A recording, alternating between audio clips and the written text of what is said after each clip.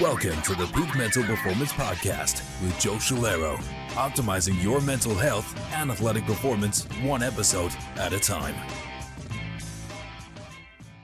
2, 1.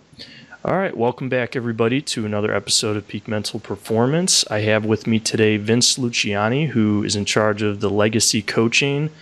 He has his master's in coaching education from Ohio University, where I work, and has coached football at the high school, college, and professional levels.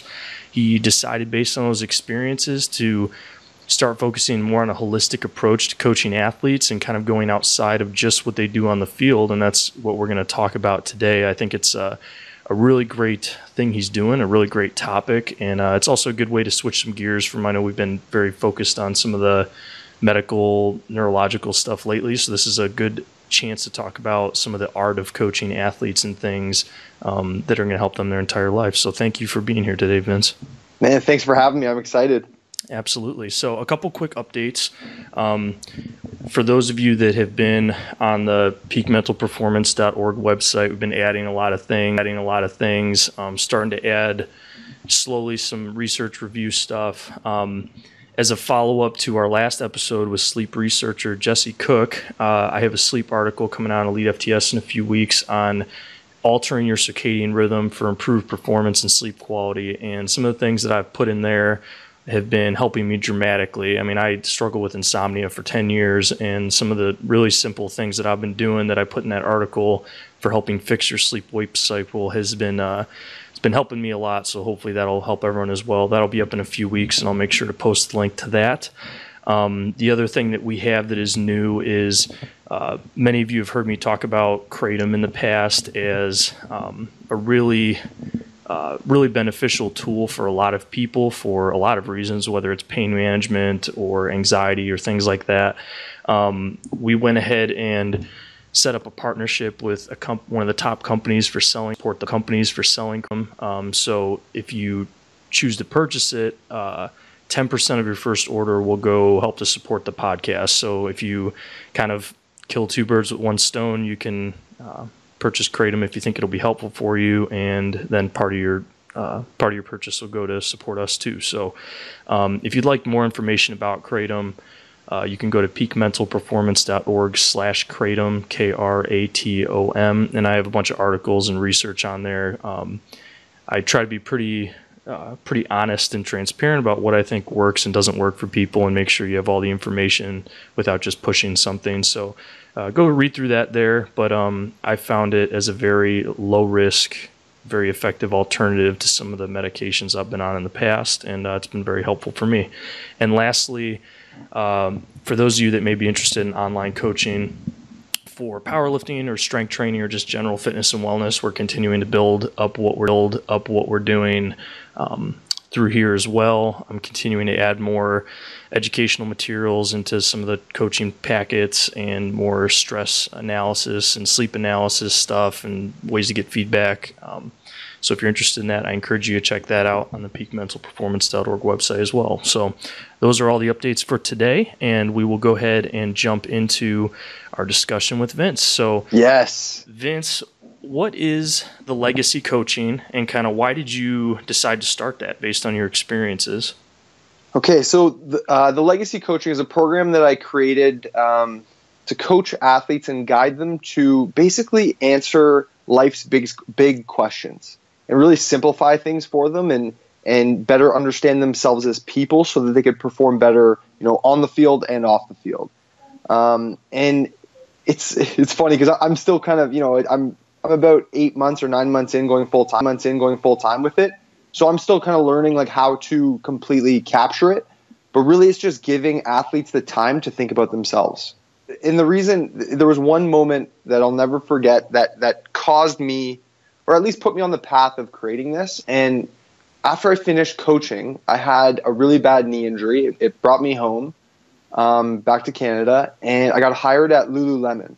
Okay, so I'm limping in there. I apply for a job. They hire me. And then my manager sits me down and she says, "Who are you?" And I said, "I'm a football coach." And she said, "No, Vince, who are you?" I said, "I'm a football coach." She said, "Vince, that's what you do." And in that moment, I broke down in tears because like there was a split. It was like I was so thankful that she asked me because no one has ever asked me that before. And then there was a piece of like, I can't believe I let my sport define me my entire life. And so now I've set myself on a path of allowing athletes to define themselves and their lives before their sport does. Just real, or before anyone else does, or before anything they do. But it's just really, that opened up, that the other aspect of it is the power of a question. She didn't tell me who I was, but all she asked me was, who are you? And then all of a sudden she put the mirror up in front of me and I'm like, I got to start thinking about this. And so for the next 2 to 3 years working with the company, I jumped into, like read some books, went to some self-development courses, workshops, leadership retreats, and just kind of, understood the whole work of, self-development. And I was like, every time I learned a new lesson, I was like, why did I never learn this as an athlete? Like, it would have been so much more powerful. Like, I think of like vulnerability for men. It's like, for me to express myself in front of all these people I don't know, imagine how powerful that could be on a football team. And so I just kind of went through this process, and there was a moment where I was really, I thought I was good. Like, I didn't know I was gonna create this, so I thought I was gonna work my way up with Lululemon. And there was one day where I applied for a job. They called me. They said, "You're not going to be getting an interview," and I took it really personally. And I remember I went to the cemetery to visit my grandparents. They were always like my sounding board. So I just kind of like, like to just be there with them. And I just said, guys, give me a sign, just give me something. And the next day I got a phone call from my mom's friend. And he said, we're looking for a young football coach to take an under 16 boys flag football team to the national tournament. And they were asking if I was interested. I was like, absolutely. Like, I love coaching kids. I love football, and absolutely. And on that trip, one of the parents, she was like, wow, my son really looks up to you. Like, would you be interested in mentoring him? Like, I would love to pay you to mentor him. I'm like, sure. Like, absolutely. Like, what kind of things do you think he needs help with? And she started telling me some things, and I was like, instead of going on Google and seeing like what I could do to help him out, I was like, no, what do I think? Based on what I've learned through my experiences, like, what do I believe he would need, right? And so I sat down with him the first time. We talked about emotional triggers in a game, because he got, he let his emotions get the best of him after like a bad call or, like a drop ball or whatever. And we really broke down all the triggers and like all the things that came up, and his heart racing, and his blood's pumping, and he's frustrated, and he's angry, and we dissected each feeling. And just the awareness of it, he gained an understanding. But then I was like, okay, now that you understand where it all comes from, what can we replace it with? And so I just started literally testing things out, and like with no intention of testing. It was just like, I literally was like, I just want to help this kid. Right. And so it got to a point where I was like, okay, cool. Like I worked with him, whatever. And then my buddy who, he's a business coach. He's like, Vince, I think you have something here. And I was like, no, man, I'm just like, it's just something I do on the side and whatnot. And then he's like, no, like, let's see where this can go. Like, and he helped me. He really helped me. He helped me set some goals and whatnot. And then once I realized I was creating my own programming. I was like, okay, I'm connected with pro athletes. Let me test it out on them, give it to them for free, get some feedback, and see where it goes. And I started direct messaging NFL guys, CFL guys, and then texting the guys that I knew. And sure enough, I think I had an Olympian, 2 CFL guys. No, it was 3 CFL guys. And I took them through the majority of my program. Got feedback in the moment. Like after the session, I'd be like, "What do you think? What could we change here?" And it got to the point where I created an 8-week program. Now it's evolved into a 12-week program. And then it just kind of like, honestly, I wish I could tell you I had this all planned, but I didn't. Like I was like, wow, like athletes need to talk about self-love. Let's talk about self-love. Let's create an activity where we can help them love themselves. Like they want to get vulnerable and talk about their fears. How can you understand your fears? And like, I just got really excited, and it just became this thing, and it started pulling me away from my work at Lululemon.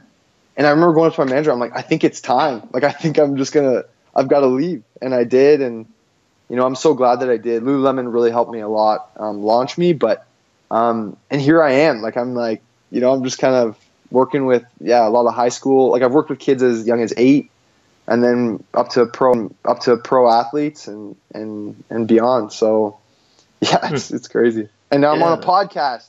Yeah. That's awesome, man. It's such a cool story. And, I think it goes to show sometimes when I think people end up creating very genuine, very, just very solid stuff that can help people when you're not just like going out there trying to create something because you just want to be in charge of something, but like there was a need there. And then the more you saw the need, the more you kept developing it. And I think that's where some of the coolest things start is like, just you have one kid that your mom wants you to help them because they need something, and you start seeing, hey, like more people have this issue. I mean, that was kind of how I started the mental stuff I'm working with. Is like I've been competing in powerlifting for a long time and doing stuff with different athletes in strength and conditioning, and it's like I talked to one person who is like, man, that sounds very similar to my own experience, and then I started talking to more people. I'm like, man, all these people sound the same. Yeah. But then they all think they're alone. And so it's like trying to find ways to connect them to those things. And I think one of the points you made, which is I think when people can understand it, it really helps them, is that it's not just about like trying to help people with things to like just help them when they're at home or whatever. It's like a lot of times, and I'm sure you've seen this, that their performance improves as they learn how to cope better emotionally with different things. Yes. I think the big key there is self-awareness. Like, it's just being aware of it. Like, when I eat pizza, I feel crappy.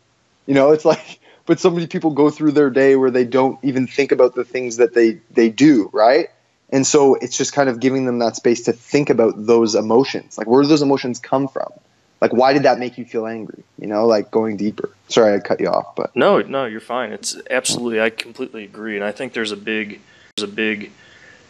something to be said for, instead of, I think there's still so much stigma around not just like the mental side of things, but just emotionally and athletes and everything, is everyone's like essentially doesn't want to, quote unquote, talk about their feelings. But it's like, I think programs like yours are cool because it's not just saying like, hey, let's just sit around and talk. It's like, no, this is a structured program that like, let's take a look at how you feel about different things, how that feeds into your athletic career, how it feeds into outside your athletic career, and then let's create a concrete way to improve that. And I think, I always am trying to encourage athletes to look at this side of things the same way they look at the rest of their training.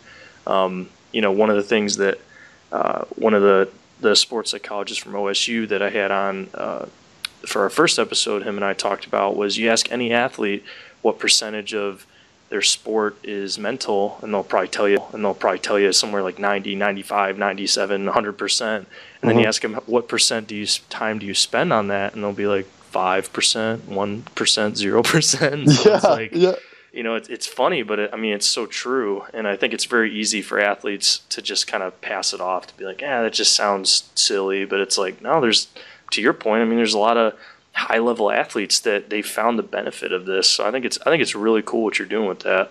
Absolutely, thank you. The big thing that I was gonna say off of that too was it's like, how do I explain this?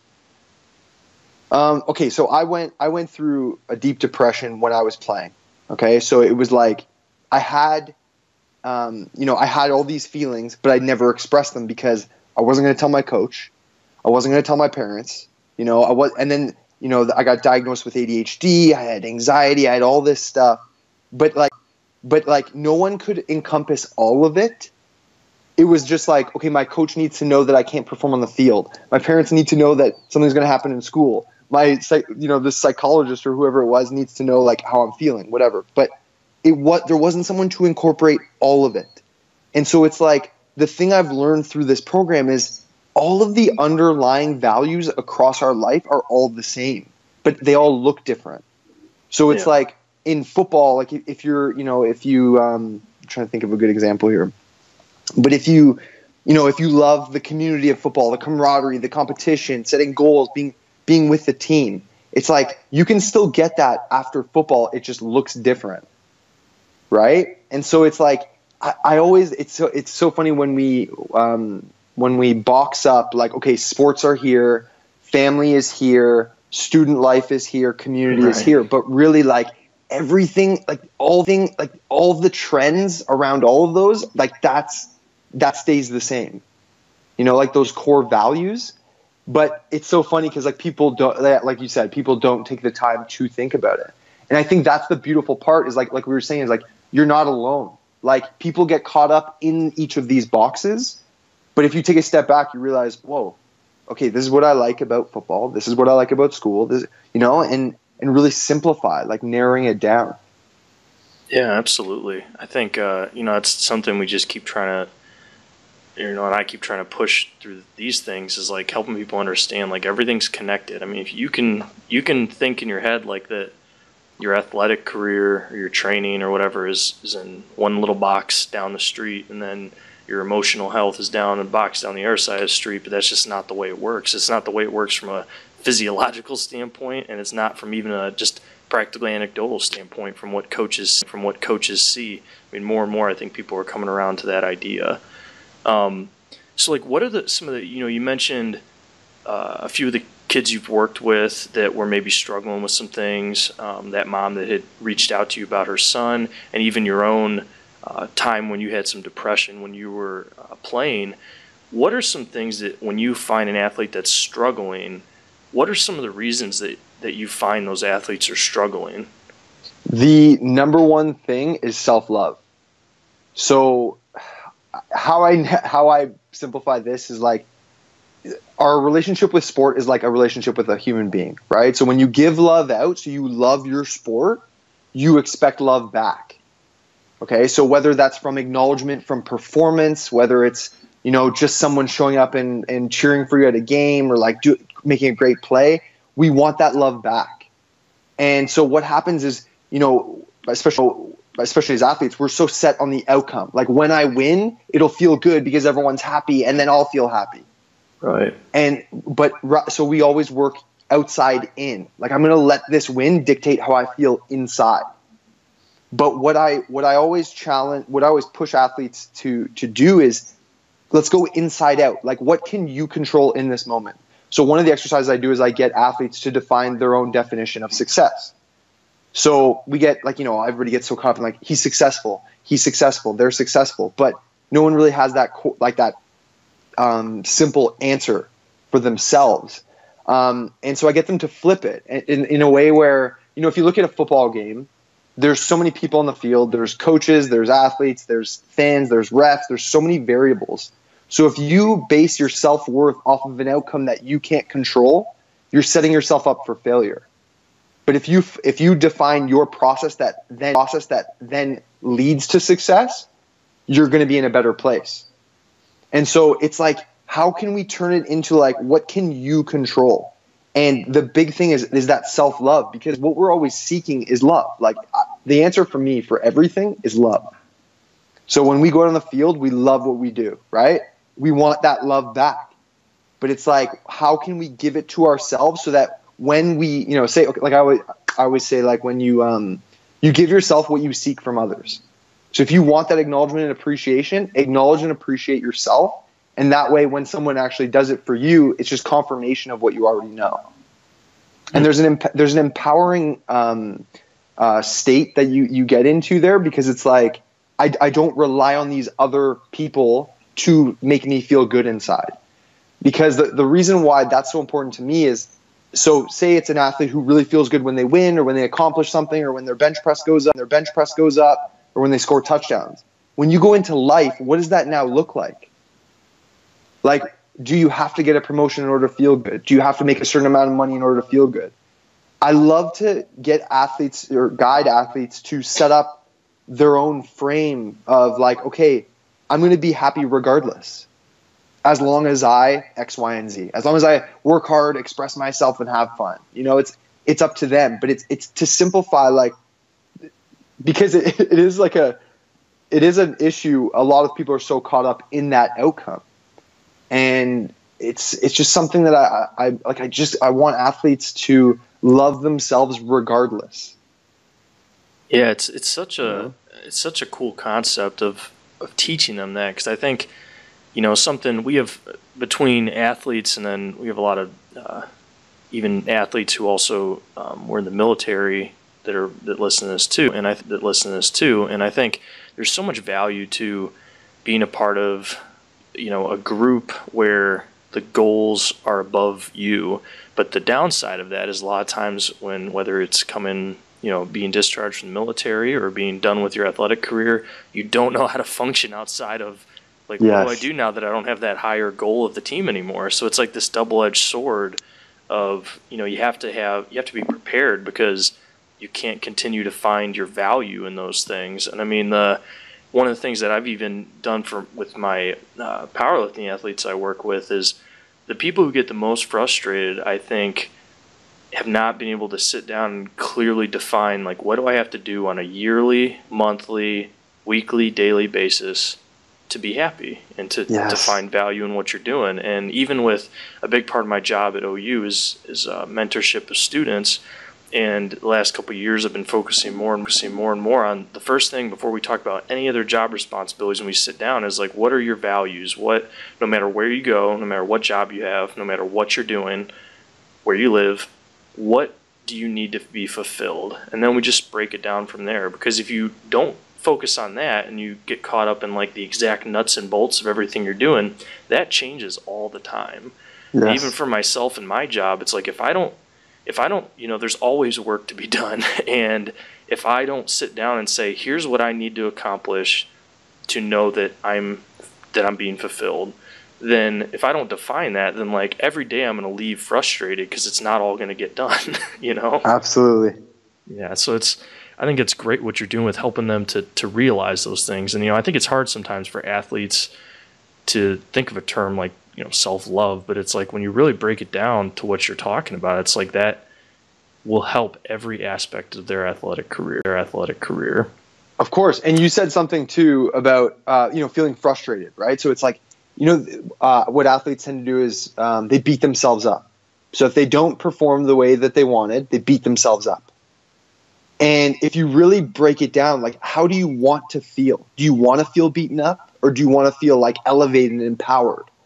And it's helping them basically revamp their entire thought process of, okay, as soon as something, let's quote unquote negative happens, okay, how do I want to treat myself in this situation? Because if you really ask someone, you get them to sit down, I don't want to feel I don't want to beat myself up. But it's a natural thing as an athlete, because we're constantly progressing, we're constantly growing, we're constantly being coached. So there's criticism, there's feedback, there's all this stuff, but it's we control what we filter in and out, right? And it's that space right after making a mistake. That's the most important space. Do you fill yourself up with love, or do you beat yourself up? Yeah, absolutely. And I think you see that even with when I've coached in the past, or even some of the athletes that I know, it's it's easy to shrug off some of these things because it's not what, quote unquote, conventionally you think about with athletics. But the athletes that I've seen struggle the most are the ones that as soon as something goes wrong, they shut down because they can't handle it. And so it's if you have, it seems sometimes athletes would be no, but I want my sport to be my number one priority because I care that much about my sport. I want to be the best that I can.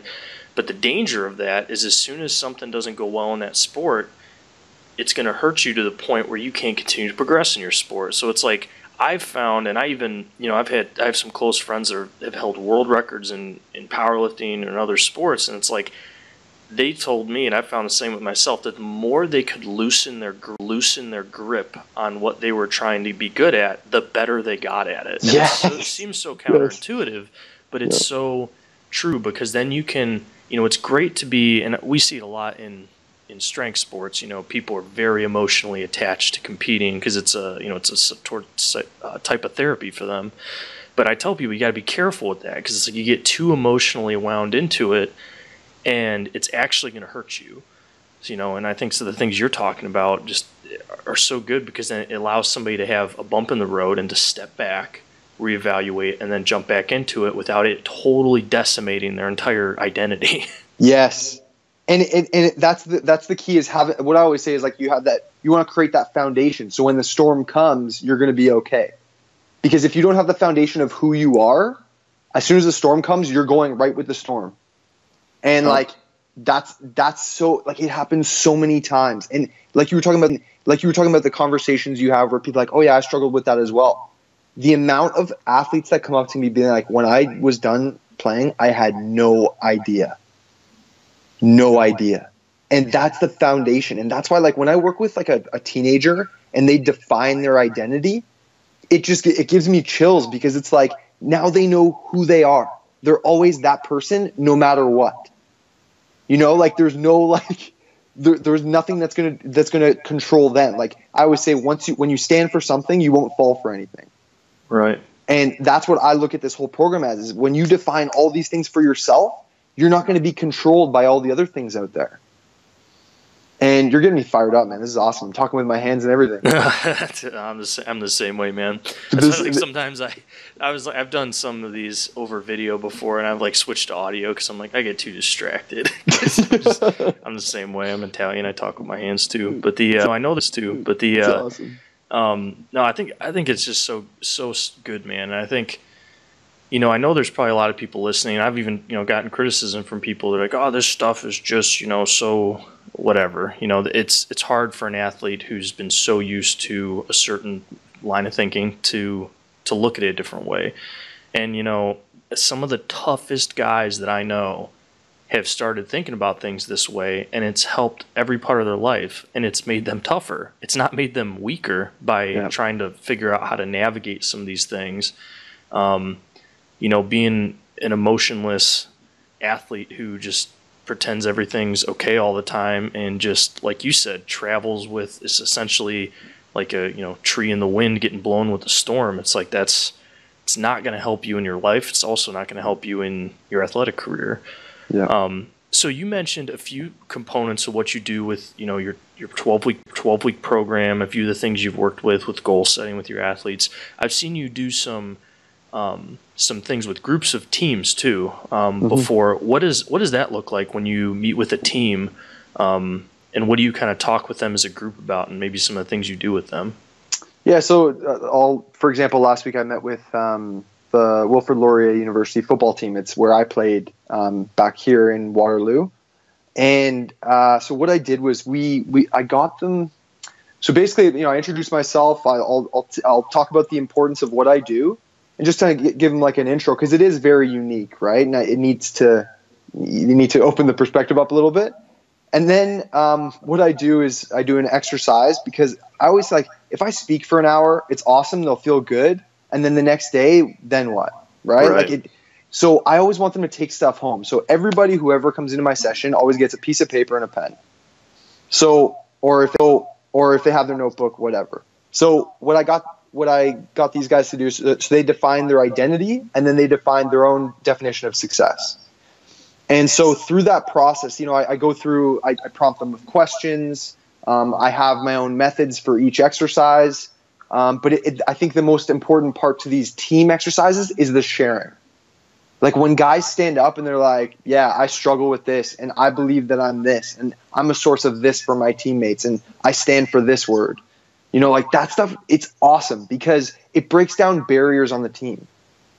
And, you know, I play some instrumental rap music. I find it gets guys engaged, but they're not distracted by the words.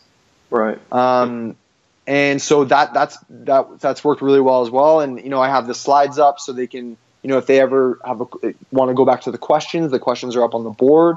But it's a very fluid process of just kind of getting them to think about themselves. Like I said, that, you know, just giving that time and space. And then, the sharing's a big one. Coaching them through getting, like I said, answering the big question, throwing all the answers down, and then simplifying it so that it's like you have it all bottled up into one. And so getting guys to share, open up, and then afterwards it's awesome. The Q&A is the best because it's just like, what do you guys want to know? Like, I'll just use me as a resource. And I love telling young athletes this is like, I created this because I wish I had it when I was their age. Right. And so it's like all of these lessons, I just want to teach them. Like, I just want to get it out. So it was awesome at the end because they open up. They're just like, okay, I struggle with this. Like, this is what my motivation is. Awesome. And you just kind of guide them through. Like, I don't tell them anything. It's not like you're lacking self-love, you need to love yourself. It's like, what do you want? Like, how do you want to feel?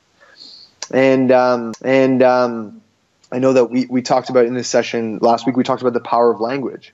And I notice in coaching, this happens a lot. We limit people with our language. So you'll hear one coach goes, "You're slow." Okay. So you limit that athlete to a box of like, you're slow and you're only slow. Whereas if you say you can be faster, it's now opened up and there's possibility. So, and I say, like, when this one athlete was like, I'm a bad student. I'm like, okay, so when you say you're a bad student, what's going to happen? He's like, I'm going to be a bad student. So I was like, okay, so what can you say to yourself? And like, some people are like, I'm not going to say that I'm a good student. I'm like, that's fine. But how could you open it up for possibility? Can you be a better student? And then it kind of opens up. It's like, wow, yes, I could be a better student. And so that was a trend of our conversation last week.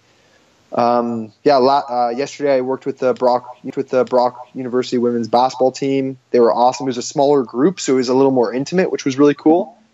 They opened up, and it was great. I love those team sessions. Yeah, that's awesome. And I think to your point about the things people are saying and limiting yourself in your language, I think there's so many parallels between just like, just generally, like even the things I've been working with people with mental health. It's like, you don't need to be just like delusionally positive. That's not what I think anybody's asking anyone to do. We want people to be realistic, but there's a lot of weight that people don't realize in the things that they say. And I've made mistakes with it for myself in the past, but now it's like I've people that'll message me or email me sometimes, and they'll say like, something like, it's one thing to say, I'm struggling with this, or this is something that I'm hurt by, or whatever. But sometimes, they'll right away jump into, it's always going to be like this. This is who I am, blah, blah. I'm like, well, yeah, it's going to be, as long as you keep saying that.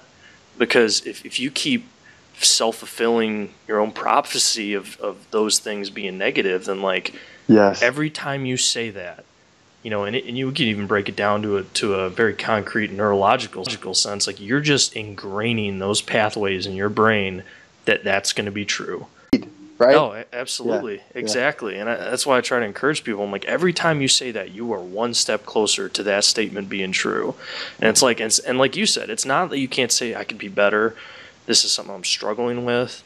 But I really try to encourage people. I'm like, you gotta watch when you are just declaring what your future is when it's negative like that, because that's, and a lot of times, I'm sure as you see, that's from how they've been talked to themselves in the past, whether it's from family members or coaches or significant others or whatever. But yeah, I think that's a great point you make about helping people understand, like there's, it's not anything like magical, but it's like there's a lot of importance you have to place on understanding how you say things, Absolutely. So for athletes, at the end here, we'll talk a little bit about how people can get more information about what you do if they want to reach out to you about having you come speak to their team, or even doing individual coaching, things like that. But for just kind of generally, you've already touched on quite a few things, but for athletes that are, if there's somebody listening to this, or even a coach that's listening to this, and it's like they have athletes that, they're competing, but they notice like these are probably some things that they're struggling with. What are a couple like simple things that you would recommend to, obviously everyone's different, but like to an athlete to be like, hey, just start thinking about these things in ways that'll help them to kind of expand their horizons a little bit outside of what maybe the typical athlete is kind of ingrained in, kind of knows to the grindstone right now? For sure. The number one thing is journaling. And it's so funny when I talk about this, because it's like, just journal, like just start writing. There's a power to writing things down and seeing it on paper, like seeing your thoughts on paper. And, whether like a lot of people talk about gratitude, that's great. Reflection, especially as an athlete, like I did this was the reaction, why did it bring this out in me? Like just getting that out on paper is so important.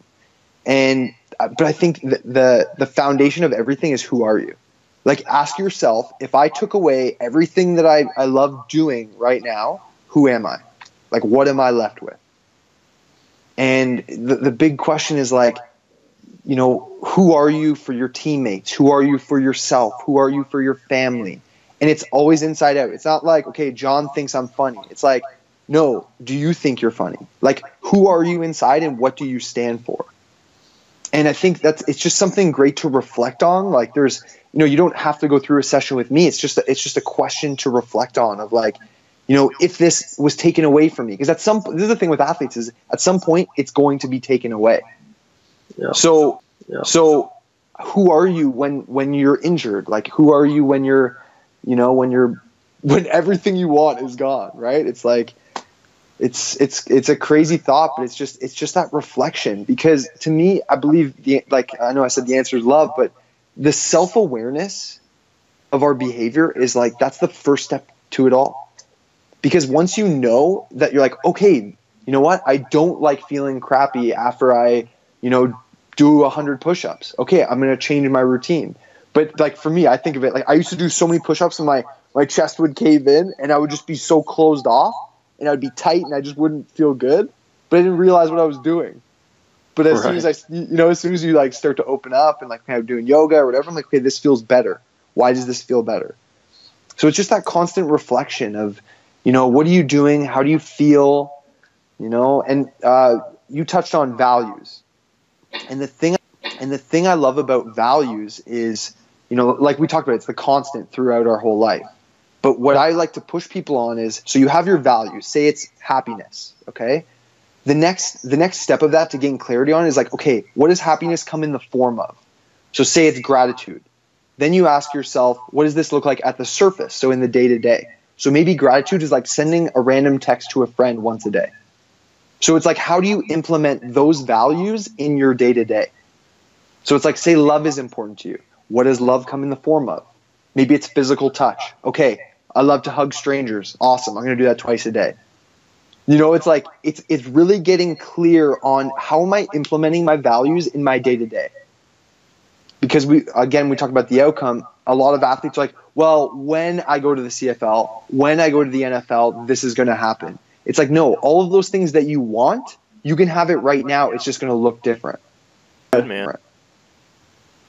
So gaining clarity on those things, I know I'm talking fast. I'm fired up right now. But no, it's good, man. It's really valuable stuff. That clarity is so key because, you know, those values, like you said, they're you know, some may shift here and there, but the core of them will stay the same. And like I said, it just looks different. But the key is reflection. I mean, that's what changed my life. Like just reflecting, like thinking about myself rather than thinking about what I am for other people. Like it's huge. Yeah, definitely. And you know, like you said, you learn a lot about yourself when you start to write those things down. I mean, I've done some journaling in the past, and it's like that's one of the quickest ways to realize when you have really, you know, just BS thinking in your head that you are thinking all the time. And sometimes you don't realize it until you sit and write it down, and you read that statement out loud to somebody, and you're like, man, that's kind of messed up. Like, why do I I've really been thinking that, and I've been believing that. Yeah, absolutely. Yeah. And it trickles into everything, you know, people do. And, you know, to your point too about defining what's going to make you happy. You know, I saw a great presentation from Sean Acor, who wrote a book called The Happiness Advantage at a conference I was at. And he talked about like this idea of starting to dig deeper. You know, a lot of times I think people, when they think of happiness, they're attaching it to a very superficial thing. Something that's very up and down that can be taken away at any moment. And if you can kind of dig a little deeper and attach your happiness or, you know, joy to things that are deeper than that can kind of hold their roots through your entire life outside of just whether you're a healthy athlete performing well or just if you're in a good relationship or just if your work's going great. Like if you can dig your stuff a little deeper than that, then, you know, it's not to say that you're not still going to be frustrated when things aren't going good, but you can get back, you can pick yourself up quicker. And I think you probably see that too with athletes that get injured. It's like, this isn't just about like post-career. This is like, you know, if you know, they've done research with athletes. It's like if you get injured and then you fall apart emotionally, your road to getting back on the field is going to be a lot longer versus if you can take a deep breath and go, okay, let's let's step back, let's look at the plan, let's move forward. Yes. You know, so I think that's all just incredibly valuable stuff, and I hope that athletes can you know, if nothing else, can look at some of those things you mentioned and start like asking some questions. And if the questions make you uncomfortable, that probably means that's a road. There's something there. Down. Exactly. Yeah. Yes. Yeah, absolutely. So I think, you know, this is obviously kind of just we kind of went very surface on some of these things, but I think, you know, to some of your points, it's something where you ask those questions, you start to see where that leads you, and then you can go a lot deeper. Sure. If athletes are interested in, or coaches are interested in more of what you do, and whether it's coming and have you come speak to their team, or do coaching, or just getting resources, where can they find more of that information with what you do, Vince? Absolutely. So my website is thelegacycoaching.com. My Instagram is @thelegacycoaching, and Twitter is legacy_coaching. Too many characters in legacy coaching. And then my email is vince@thelegacycoaching.com. Great. And I highly recommended people to follow you on some of the things that you're putting content on. It's been really good for me, just to even see what you're doing, because it's a good reminder to me about that stuff. And I think what you're doing is a big, important piece of the puzzle to people not only performing the best they can, which is a big reason I think coaches should take it very seriously, but also, you know, like we talked about, your entire life, you know, how much value are you and fulfillment are you getting out of it. So yes. I highly recommend people to check that out, and you know, maybe in the future we can discuss a little more deeper on some of these topics. But I think these are some good questions to get people to start thinking, maybe outside of where they've currently been. Absolutely. So, well, thank you for chatting today, Vince. I really appreciate it. And yeah, this was good. It's even good thought-provoking things and good reminders for me as I move forward with what I'm doing. So thank you. It's awesome. I'm glad. I really appreciate you having me on. It means a lot. Absolutely.